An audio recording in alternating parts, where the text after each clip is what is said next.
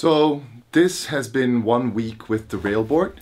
I wrote a little tune that basically contains everything that I wanted to work on.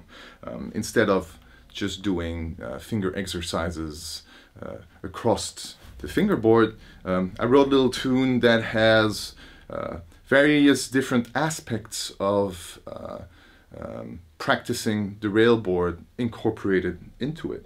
So first of all, it's got finger independence exercises in that I play, and I'm together with both hands here. Then I play only with my left hand. I do this twice, and then I've got this little line here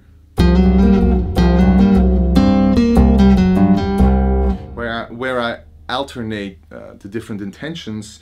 Then it completely shifts register to play chords, static chords in my left hand, and then arpeggiating over it. So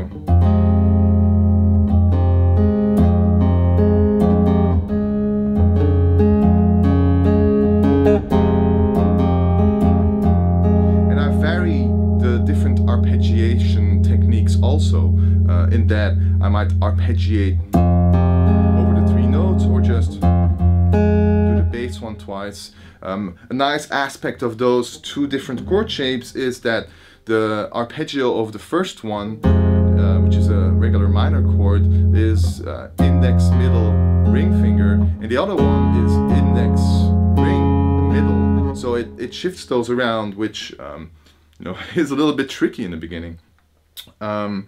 And then it's got this little faster line here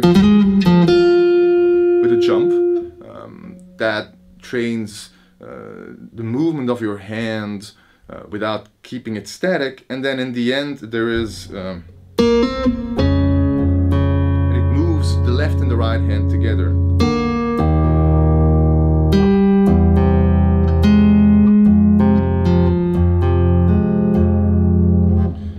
So that took me a while to be able to play it, more or less, but I think it's pretty encouraging to be, to be able to do this after 1 week. So a few people have asked me about this. I think the stick, so the Railboard, translates pretty well coming from other alternative or traditional instruments. So I do find quite a few guitar techniques in here. So slide vibrato, slide here, and then to me it's quite natural to just hold a chord position with my left hand, because I usually play finger picking guitar. The arpeggiation over it is a little bit different, but that, it's compensated by what I already did on the instrument and eigenharp. And the physical form factor is obviously quite similar to to the eigenharp.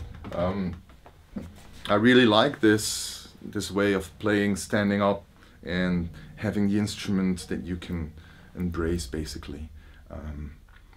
Now, during this first week, I did have a bad experience in that I started to use the active pickups of the Railboard, and that is done by using the cable with phantom powered microphone channels, and it sends phantom power over 2 channels that are then combined together and sent over a stereo jack to a TRS jack to the Railboard. And what happened is that I blew a couple of my preamps. So that's going to be an expensive thing. I'll have to replace these. So my metric halo devices, they seem to handle phantom power quite well on one channel, but when using multiple channels like this, it turns out that when you insert this TRS jack, there are several locations where it bridges the connections, and so it combines those 2 voltages together, which can cause your preamp to blow, or op amp, or capacitor, whatever is in the circuitry there. Stick Enterprises never heard of this. They say they, they don't have anyone that had complained about it. Metric Halo confirmed that, to me, that this could definitely create problems. So that's that. I think it's important that people are aware of it. No one is listing this on Stick Enterprises website. That's the way it is. So I'm not going to be using the active pickups at for any foreseeable time. I'm even worried about using them on stage, since even though I can be careful about turning off my interfaces, plugging in the jack, and only turning it on afterwards, or only turning on phantom power afterwards, there is always this risk when performing live that the jack would be disconnected by stepping on the cable, and that now has an additional risk of blowing the preamps of your input channels, which I don't think is something that I ever would want to deal with in a live situation. So that's that. Well, this has been my little check-in with the stick after 1 week of playing it. I really love it as an instrument. I can't stop thinking about it and try to play as much as possible. And who knows where I'll end up next week, or maybe sometime in between I'll check in again. Thanks for watching. Bye.